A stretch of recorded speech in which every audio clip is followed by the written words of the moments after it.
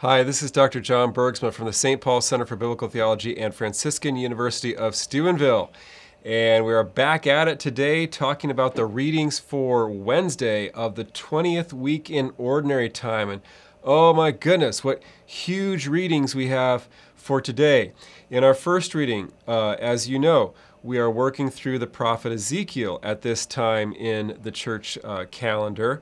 Ezekiel is this edgy prophet that often uses some envelope-pushing imagery in his various oracles. He was a priest who served in the Jerusalem temple, was taken into exile when the Babylonians captured Jerusalem in 597 BC. He wrote most of his prophecies while in Babylon in the decade between 597 to about 587 when Jerusalem was destroyed. And then he had some additional prophecies all the way up to the year 572, which is about the last date that we have of any of his oracles in his prophetic book. So Ezekiel lived at the very end of the Judean monarchy when the last sons of David were sitting on the throne of Jerusalem. And then Ezekiel lived into the period that we call the exile or the Babylonian exile, which was roughly between 597 and about 537 BC. Around 537, the Babylonians were conquered by the Persians, and the Persian emperor Cyrus, beginning around the year 535 BC, began to send the Judeans back to their homeland, or at least allow them to return to the homeland if they wanted to. And then we have what we call the post-exilic period, when Jerusalem was rebuilt and restored, and at least the region of Judea was repopulated, or Judah, means the same thing, was repopulated and reconstituted as a political entity, although not a kingdom, because they did not get the son of David back. All right, so that was a little bit of historical background about the prophet Ezekiel. And today we have a very, very famous chapter from Ezekiel here. We have Ezekiel's Good Shepherd prophecy. This is huge. This chapter of Ezekiel, Ezekiel 34, corresponds to John 10, which is Jesus's Good Shepherd discourse. Now, the book of Ezekiel goes hand in hand with the Gospel of John, because the Apostle John drew heavily from the prophetic book of Ezekiel, and certain chapters of John draw heavily on certain chapters of Ezekiel. So John 11, which is the raising of Lazarus, draws heavily from the vision of the dry bones in Ezekiel 37, whereas John 10, which is the Good Shepherd discourse, draws heavily on this chapter, Ezekiel 34, which is our first reading. I'll read just a little bit of it. The word of the Lord came to me, Son of man, prophesy against the shepherds of Israel. In these words prophesy to them, to the shepherds, thus says the Lord God, woe to the shepherds of Israel, who have been pasturing themselves. Should not shepherds rather pasture sheep? You have fed off their milk, worn their wool, slaughtered the fatlings, but the sheep you have not pastured. You did not strengthen the weak or heal the sick, bind up the injured, did not bring back the strayed or seek the lost, but you lorded it over them harshly and brutally. So the passage goes on to criticize the leaders of Judea, who would be the kings and the priests and even the false prophets, who were abusing and misusing the people and not caring for them. And this goes on for quite some time as the Lord criticizes them using this metaphor of shepherds. And then at the end, God says, I am going to come one day, and I personally am going to shepherd my sheep. The final statement says, for thus says the Lord God, I myself will look after and tend my sheep. And that's what Jesus is talking about in John 2, where he likens himself to the good shepherd who lays down his life for the sheep. Jesus is saying, basically, I have come to fulfill this prophecy from Ezekiel 34. I am the good shepherd. You may be interested to know that also the account of the feeding of the 5,000 in all of the Gospels, but especially in John 6 and Mark 6, draw from this chapter of Ezekiel. And you see Jesus doing shepherdy things in the feeding of the 5,000, because he leads the people up onto the mountain heights of Israel, up into the mountains, and the mountains are mentioned in Ezekiel 34.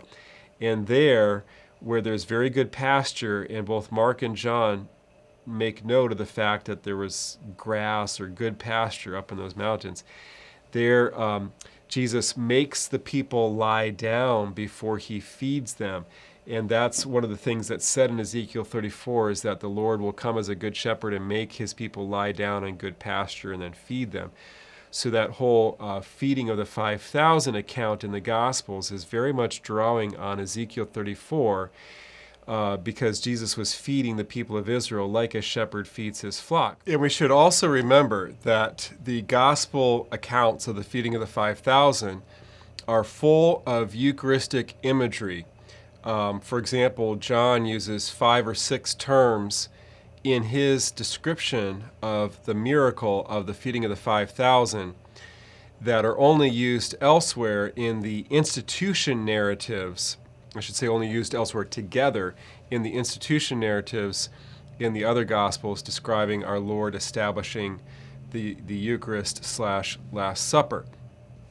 So, what we can get out of this as Christians is that it is through the Eucharist that our Lord shepherds us, or at least we could say the Eucharist itself is one of the primary ways that our Lord expresses his shepherd nature toward us, because in the Eucharist we feed on that good pasture provided by God.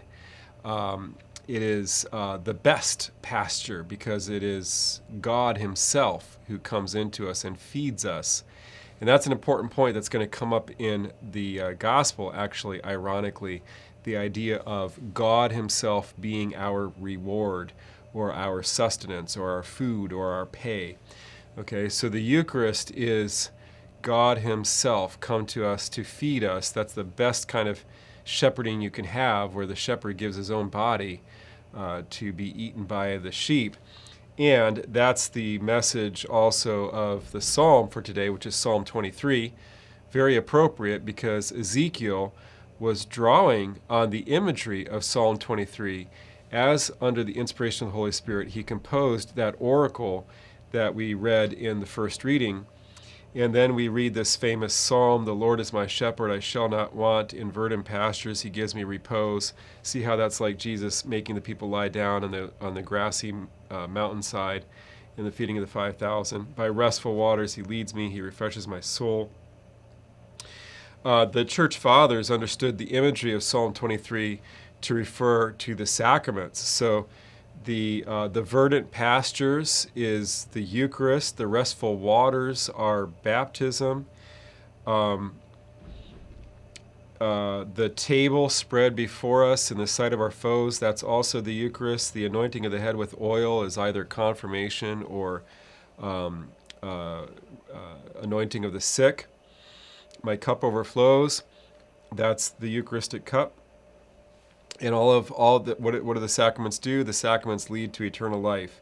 "I shall dwell in the house of the Lord for years to come," or other translations say forever, which it basically means an indefinite length of time. It just continues and continues.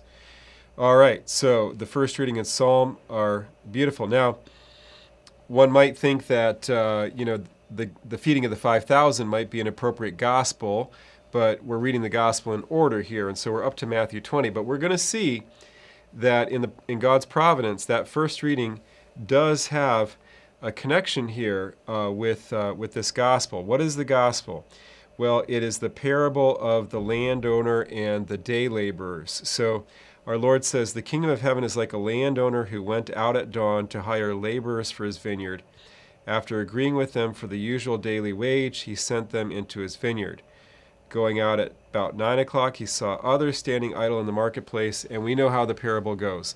The landowner keeps going back to the marketplace. He hires different cohorts of laborers all through the day. These different cohorts work different amounts of time, but at the end of the day, they all queue up, and the landowner pays them all the same wage. He gives to each one a denarius, which is about modern equivalent of, say, $60 or so. about as much money as a minimum wage laborer could make in a typical day's work. So they all get a denarius, and then the ones who were called first complain about this. They feel like they should have gotten more, and the landowner says, why are you envious? Are you envious because I'm generous? The last will be first, and the first will be last. Okay, so what is this parable talking about? Well, it's in the beginning it sounds like, well, this sounds unfair. Jesus seems to be saying that no matter what you do for the kingdom, the reward's going to be the same. And so you might wonder, well, why should I work harder than anybody else? Why should I make sacrifices for the sake of holiness, etc.? So is God really fair? That's the question here. Is God fair to give the same wage to all who turn to them, no matter when they convert, whether they serve him from childhood throughout their whole life, or whether they're a deathbed conversion? Is it fair for God to give the same wage to each one? Well, I'm going to say yes, it is, but we have to understand what is the wage that God gives to those who are faithful to him. Well, the wage that he gives is himself. Okay? God is the denarius, so to speak. Or we could also make an Eucharistic application. Since the Eucharist is God himself, we could say the denarius is the Eucharist. But the reward for serving God is to receive God himself, and everybody is going to receive God in heaven. That's the meaning of the beatific vision. That's the meaning of heaven. In heaven, we will experience God directly. We will receive God. We'll be in total communion with him. Okay? All of us, whether we converted late in life or whether we served God in fidelity since childhood. Now, you might ask the question, well, why then is it worth serving God for a long period of time? Why don't I just, commit sins and then have a deathbed conversion because I'm going to get the same reward as everybody else? Well, there's many reasons why not to do that. It's a very risky strategy for one thing. But the other reason is this. Although we are all going to receive God in heaven, our capacity to enjoy God is increased through holiness, and especially through the suffering without which there can be no gain in holiness.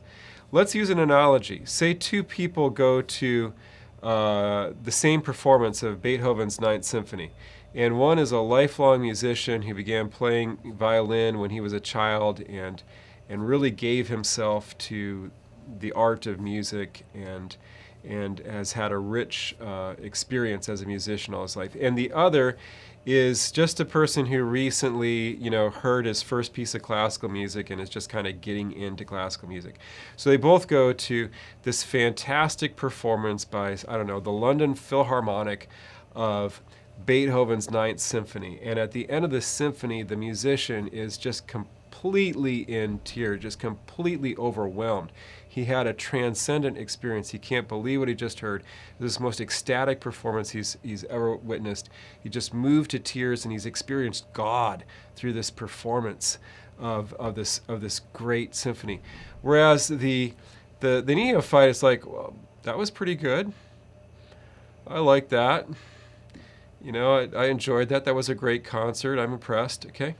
Well, look at those two persons. Their capacity to enjoy that experience is radically different based on what they have given of themselves during their lifetimes. And that is a small analogy, an imperfect analogy, as all analogies are, but an imperfect but nonetheless helpful analogy to understanding heaven. So why is it worth laboring in the vineyard all day long? It's worth it because that labor in the vineyard increases our capacity for God, and then when we see him face to face in the beatific vision, our subjective experience is going to be so much richer, we will not regret one sacrifice we have ever made for Christ. Let me emphasize that. No one will ever regret a single sacrifice that they made for the Lord Jesus Christ in heaven, you will never regret it. Because the satisfaction that comes from having your soul expanded so that you can receive God more fully. Okay.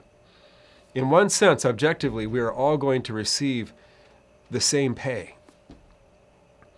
But those of us that freely give ourselves will never regret that in the deeper intimacy that we are going to be able to have with God. And everyone will be satisfied. Everyone will be fully satisfied. All the sheep will be fully satisfied, but some more than others, because some's capacity, if that's a word, some of the sheep's capacity for satiation will be so much greater by having shared in the labors of the shepherd. Now, those who complain in the parable don't have the right attitude. They don't regard laboring in the vineyard as sharing with the landowner. They're not in love with the landowner. That's the problem. They don't love the landowner, and they don't think of their work as sharing in his work. They think of it as just time that they're putting in for some kind of recompense. But let us not have this kind of mercantile perspective that these laborers have. Let us regard our labors in holiness, our sacrifices that we put forward to grow closer to the Lord in this life. Let us regard them as acts of love by which we enter more deeply into the experience of God and enter more deeply into that spousal love that I like to talk about so often, that hesed that we've talked about before. So let's make our journey not something that's tit for tat and economic, but is a journey of love and entering more deeply into the intimacy of communion with God, whom we will receive fully in the age to come. Well, I could talk so much more about this, but I think I've laid out enough ideas that you can see what the major point is there. So let us labor for God, who will feed us with himself. This is Dr. John Bergsma from the St. Paul Center for Biblical Theology and Franciscan University of Steubenville, talking about the readings for Wednesday of the 20th week of Ordinary Time.